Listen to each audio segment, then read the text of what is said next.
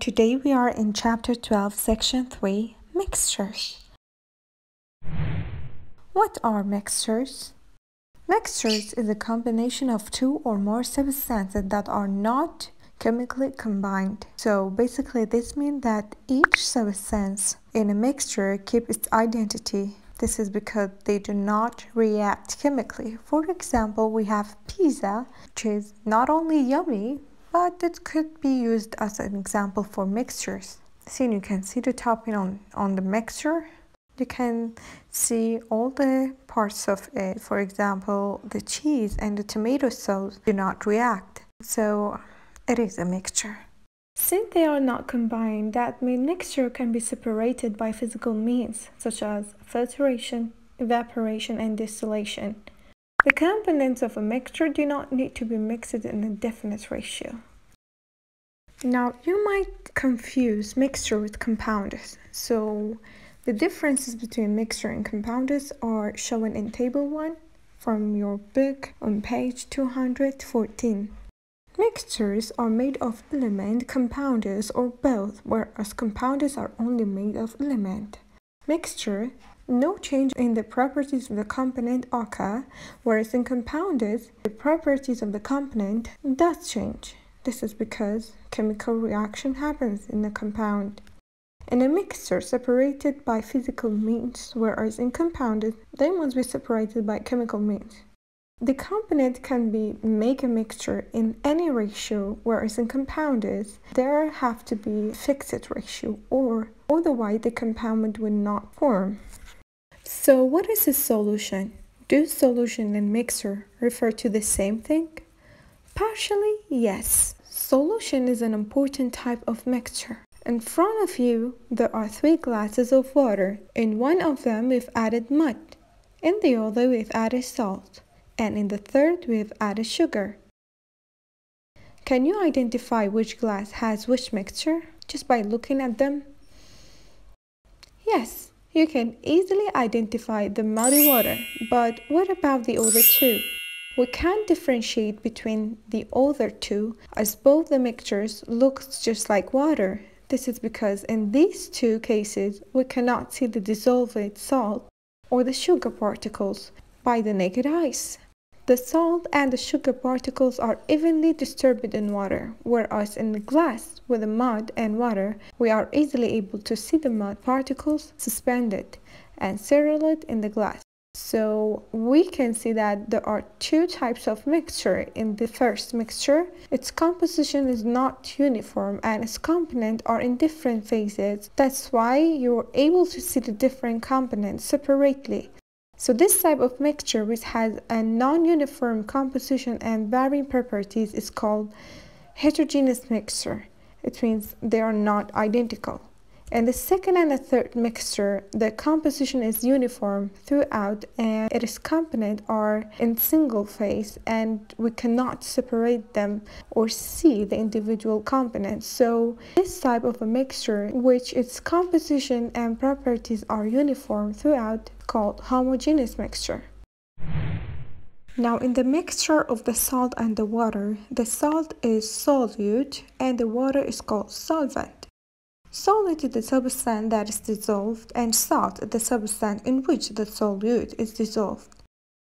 So solution is a homogeneous mixture. That means the particles are the same of 2 or more substances uniformly dispersed throughout a single phase.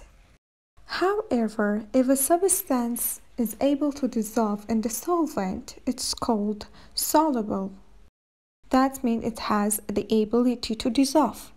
But if not, it's called insoluble. That means it is unable to dissolve. So, solution can be liquid, gases, or solid. And we have another type of mixture called alloys. Alloys are solid solutions in which metals or non-metals are dissolved in other metals. So, solution is made from solvent plus solute. Table 2 on page 215 shows examples of solution. Gas and gas. This means that the solute is gas and the solvent is gas. Example is dry air. Gas and liquid. Soft drink.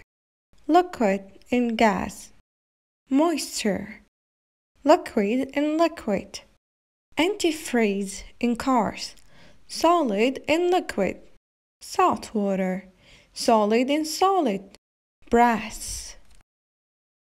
Now about the concentration of solution.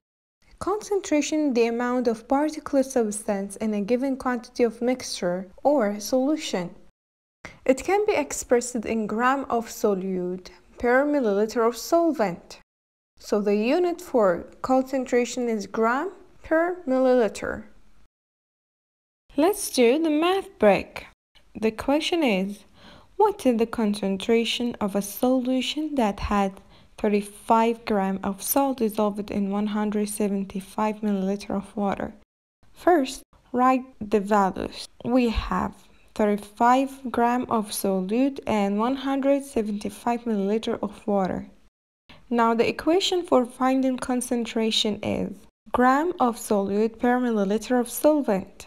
Now we can replace the values. 35 grams of salt per 175 milliliter water. The answer is 0.2 gram per milliliter. Now it's your turn. Answer this question and comment your answer.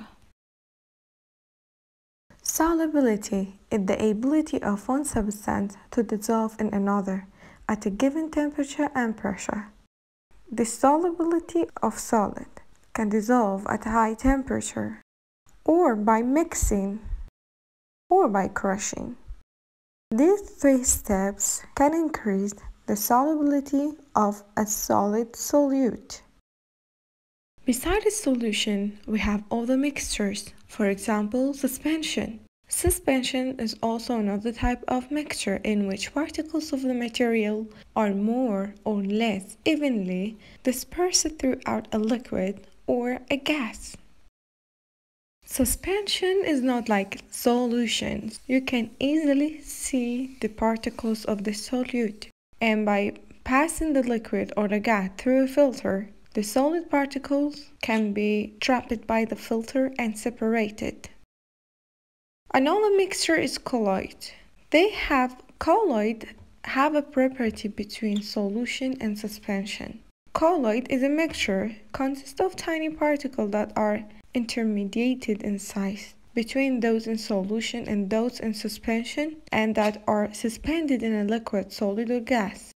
So basically the differences between solution, suspension, and colloid shown in this table. That's it for today, guys. Make sure to answer the self-check questions and the section review as well. And do not forget to do your homework. Goodbye.